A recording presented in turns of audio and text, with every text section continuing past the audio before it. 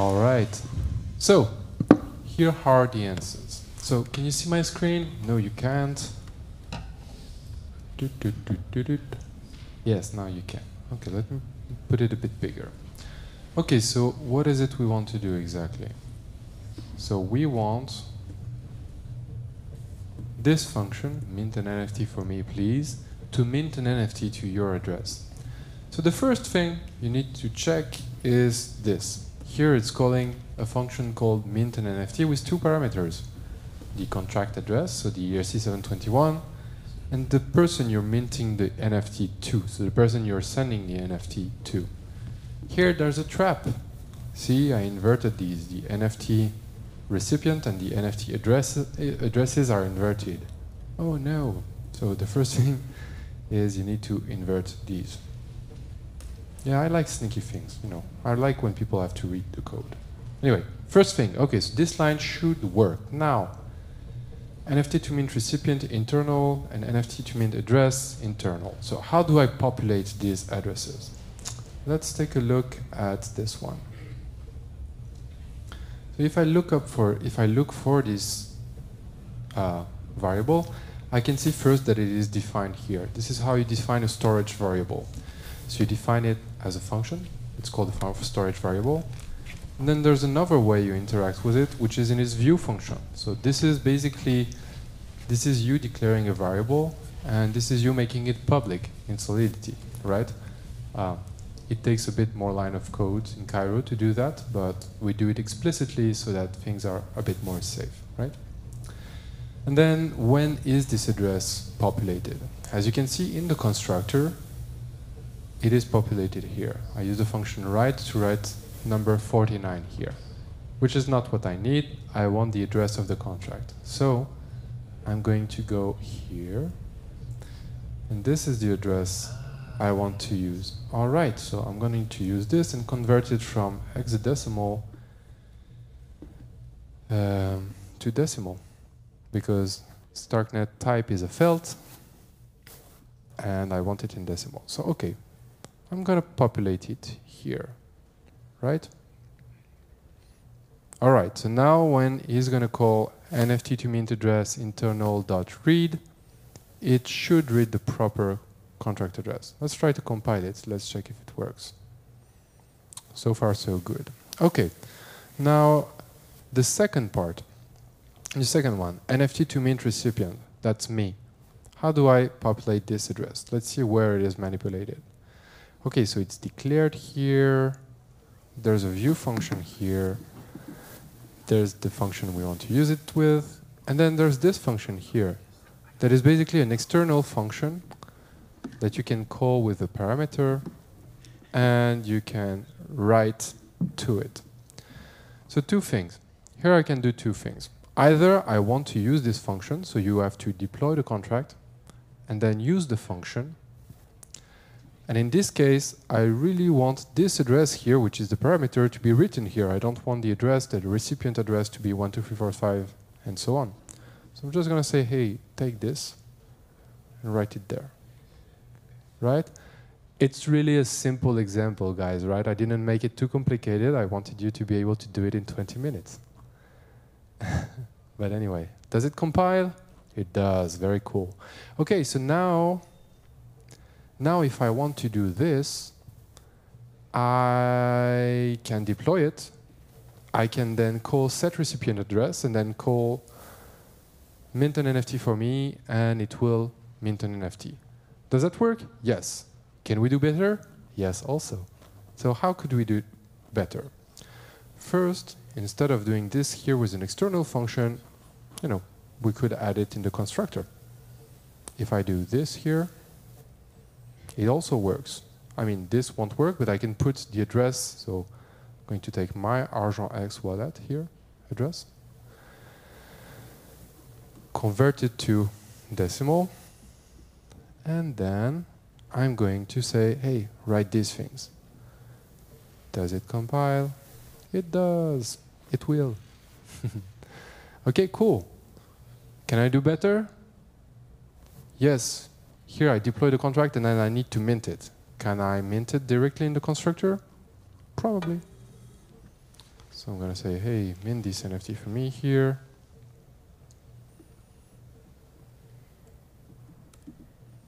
Does it compile? It does. So this, when I will deploy my contract, will credit mint the NFT and credit it for me directly. Can I do better?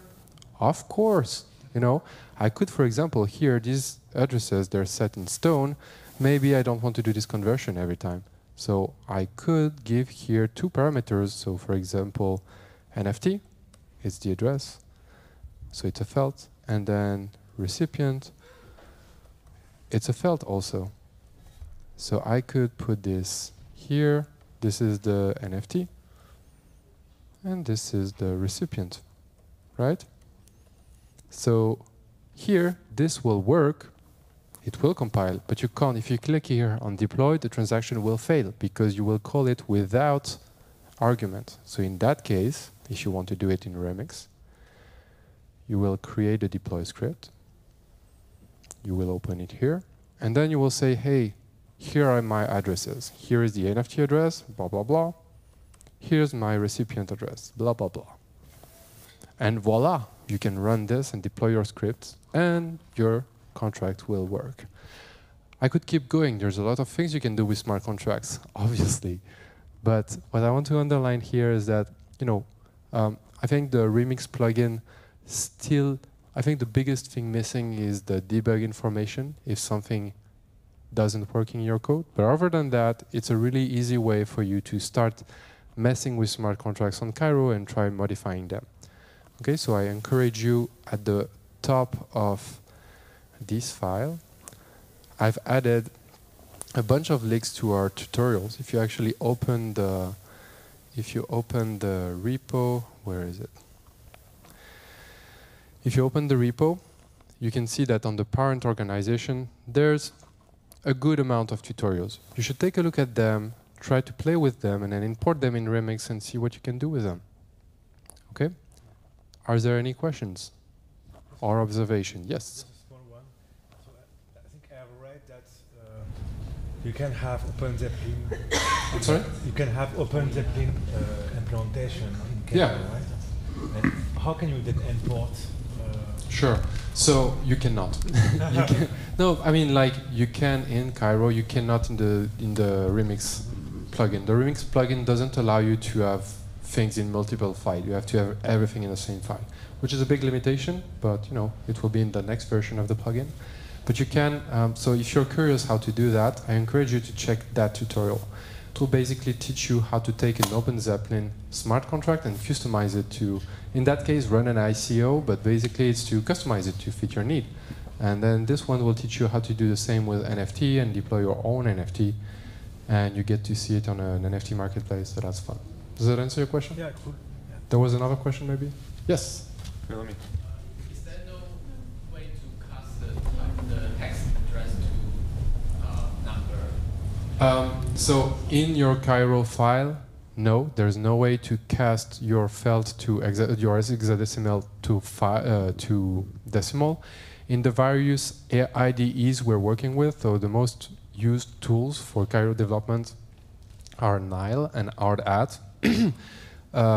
I think some of them have tools to cast hexadecimal to decimal. But right now, StarkNet works fairly well. Cairo works fairly well. You can do a lot of, I mean, we're basically at feature parity with Ethereum in terms of what you can do on StarkNet. But the tooling is not great. It's still a bit clunky.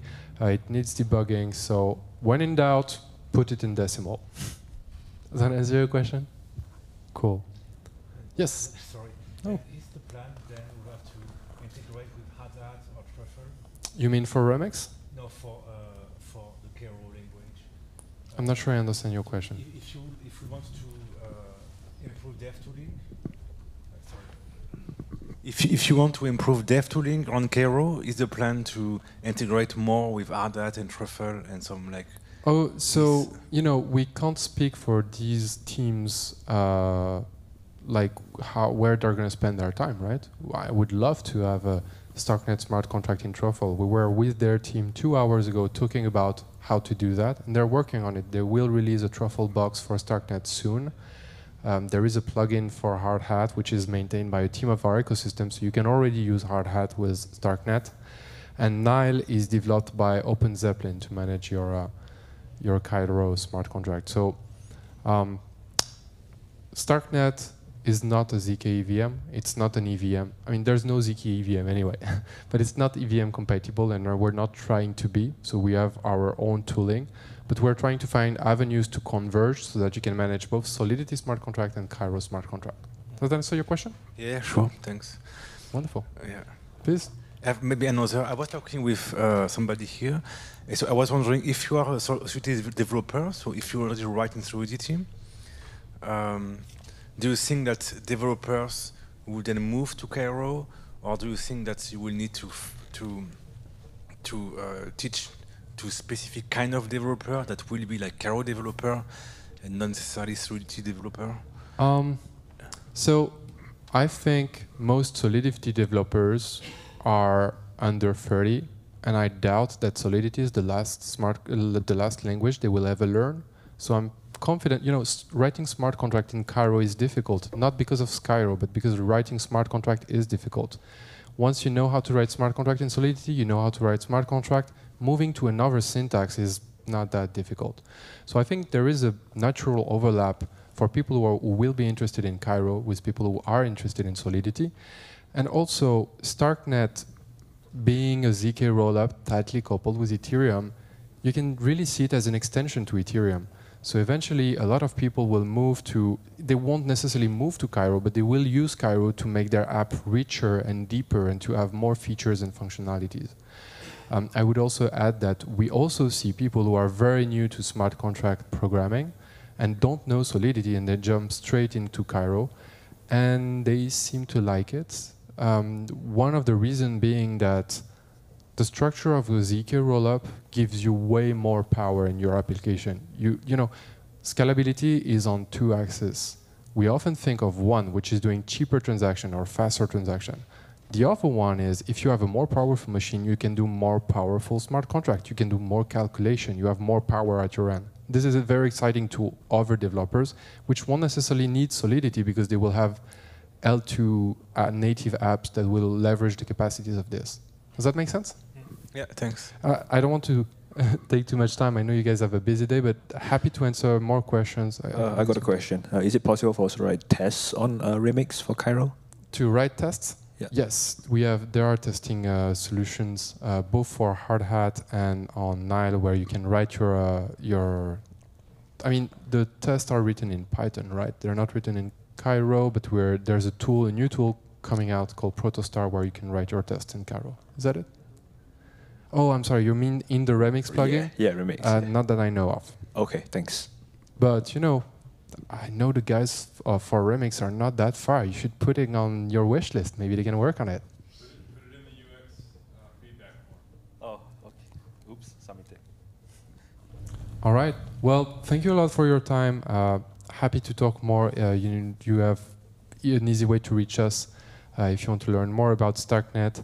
And looking forward to see how we can make the StarkNet plugin in Remix better. Thank you, guys.